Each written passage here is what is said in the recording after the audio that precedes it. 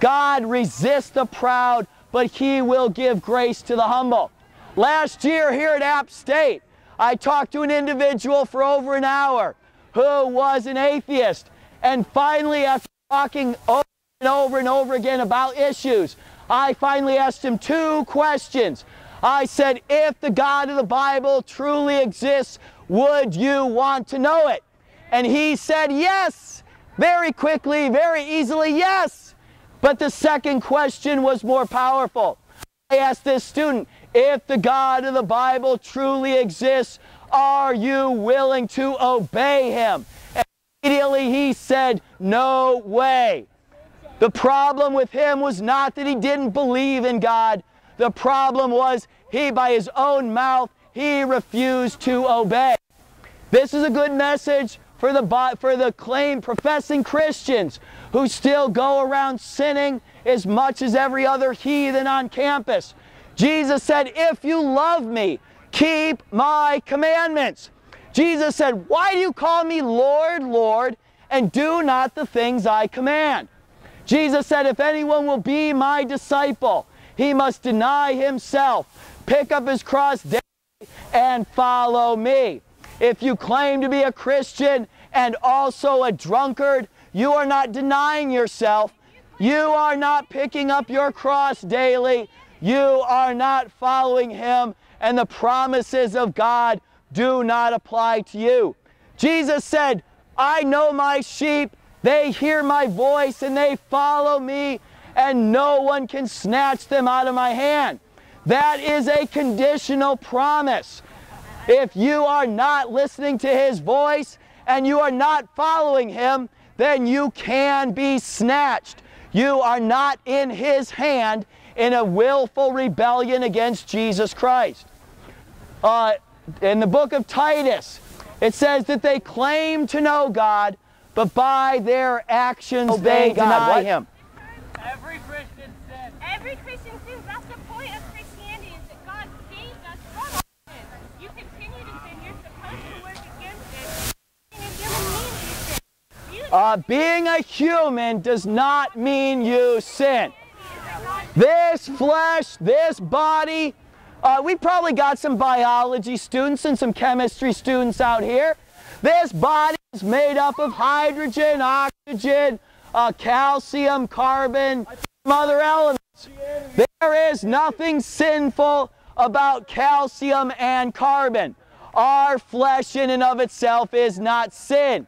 This is heretical teaching that is very popular in the modern church, that because you are human, you have to sin.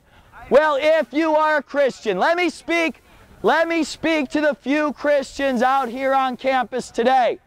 This is a message for the true Christian. 1 Corinthians 10:13 says that no temptation is overtaking you except that which is common to man. And when you are tempted, or that God will not allow you to be tempted beyond what you can bear, when you are tempted, He will always provide for a way out. So if your problem is drunkenness, you've admitted to being a drunkard. If your problem is drunkenness, 1 Corinthians 10:13 tells us that God will not allow that booze to be so tempting that you cannot put down the bottle and pick up the Bible. If you are a fornicator, listen up, fornicators. What's that say, Harvard? What's it? If you're a fornicator, listen up. You need to become a Christian, then God will not allow any girl on this campus to look so amazing that you cannot resist your primal urges of fornication. Now, whether your problem is homosexuality, God will not allow your lust for the same sex, your vile affection, to be so tempting that you cannot avoid it. 1 John 5:3 says, for this is the love of God, that we keep His commandments. And His commandments are not burdensome. Maybe we have some English majors out here. What is burdensome? Burdensome means you can't do it. It's very difficult. God's commands are not burdensome. That means we can keep them. It's not that difficult to keep His commands. If you love Him, keep His commandments. Jesus told the woman caught in adultery, go and sin no more.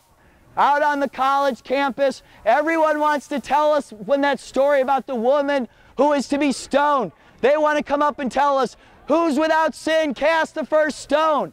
Why don't they read a little bit farther into that gospel message where Jesus told the woman, go and sin no more? Did he say go and sin some more? Did he say go and sin a little bit less than you are now, and over time sin less and less? Did he say go and try your hardest? No, Jesus said go and sin no more. I think he meant it. The woman was about to be stoned to death. I think he was speaking seriously and not tongue-in-cheek or metaphorically. Jesus told the man who was cured of being lame from birth, go and sin no more, lest a worse thing happen to you. I think he meant it. I think God was serious when he said go and sin no more. And Philippians 4:13. Where's the Christians out here? Can any Christian out in the crowd tell me what Philippians 4:13 says? Not counting Brother John. Not counting Brother John. A Christian student, tell me what Philippians 4:13 says. I can do all things. Yay! All right. They know that Bible verse. That's good. Now study the one about drunkenness though, all right? Study up on that one a little harder. Philippians 4:13 says, I can do all things through Christ who strengthens me. So let me hear from one of the professing Christians, what sin is it that you have that is impossible to stop doing through Christ who strengthens you? What are the sins, Christians, that you can't stop doing through Christ who strengthens you? Let's hear them. Drunkenness? I can stop drinking. The point is that you have God to save you from your sins. God will save you from your sins, not in your sins. What is the Apostle Paul's? What does Apostle Paul say about sinning? What then? Are we to sin because we are not under the law but under grace? By no means. Do you not know that if you present yourselves to anyone as obedient slaves, you are a slave to that which you obey? Either sin, which leads to death, or obedience, which leads to righteousness. You're going to be a slave to sin. You're going to have a pervert like this guy trying to get you drunk, and he's a slave to sin. You will be this guy's slave. What a shame that there might be a girl on this campus who might get that pervert as their slave master, because he is a child of the devil. We have too many people out there who are praying to God and not having their prayers answered because of one of the reasons because of what this verse says. God does not answer the prayers of unrepentant sinners. God does not answer the prayers of unrepentant sinners. If you are an unrepentant sinner, don't bother crying out to God and praying to Him about your upcoming exam or about your girlfriend or boyfriend or a job interview. His ears are not open. You must first humble yourself before God. Turn from your sins. Trust alone in Jesus Christ. Get a heart that is clean and pure, washed through the shed blood of Jesus Christ, and then your prayers will be heard. So the Bible verse says, we have knowledge that God does not give ear to sinners, but if any man is a worshiper of God and keeps His commandments, to him God's ears are open. The Bible says, but your iniquities have made a separation between you and your God, so that He does not hear. Your iniquity, let's see, where is it in the book of Isaiah?